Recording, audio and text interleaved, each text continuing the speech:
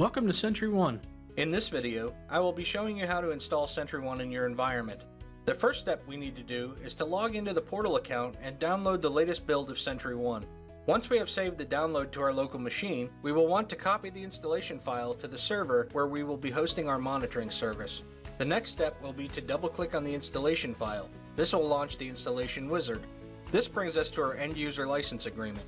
Here, I'm going to check the box marked I accept the terms of the license agreement and click the Next button. At this point, we can decide where our installation files are going to be located and which features we are going to install on the server. These features include the client, monitoring service, and documentation.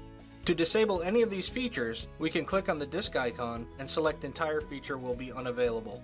In this case, I'm going to leave all of these features enabled, and then I'll click the Next button.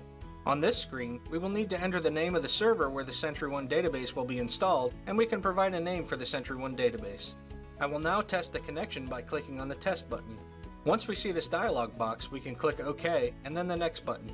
Now we will enter the credentials for the monitoring service account.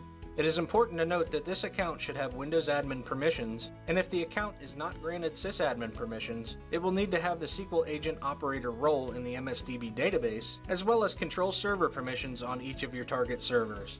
It may also need to be a security admin depending on the SQL Server version being monitored, and must have at least DBO permissions to the SentryOne database. Sysadmin is recommended.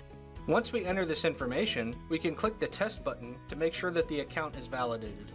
We can now click the OK and Next buttons to proceed. On this screen, I have chosen to send telemetry data to SentryOne. The data is used only to let us know how the tool is being used so that we can focus on where to concentrate our development efforts. This feature does not transmit your data. All we need to do now is to click the Install button to begin the installation. Once the installation finishes, we will be prompted to launch the client on exit, and we can click on the Finish button to do so. In the next video, I will walk through the onboarding wizard at the end of the installation. Thanks for watching.